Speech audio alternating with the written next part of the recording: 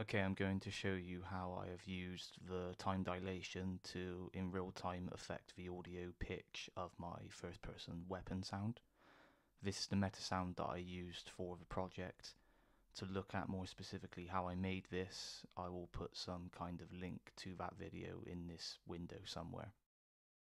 In order to actually manipulate the first person character, I went into the blueprint and created my own function called slow motion update.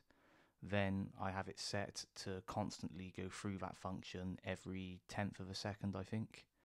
It's set up this way so that the function will constantly update, and thus the time dilation effect will constantly be updated. Inside of that function, I have it set so that it gets the velocity.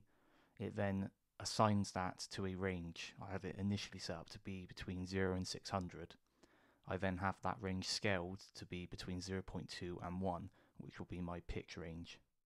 So for example, if my velocity is at 0, which means I'm not moving, then my time dilation will be at its lowest value, which I've set to 0.2.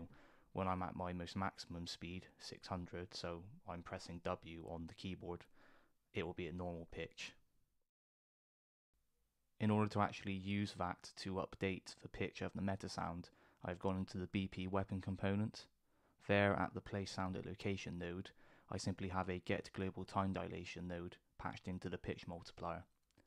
That way I can still have randomized pitches of the different layers of the sound whilst still overall manipulating the pitch of everything at the same time.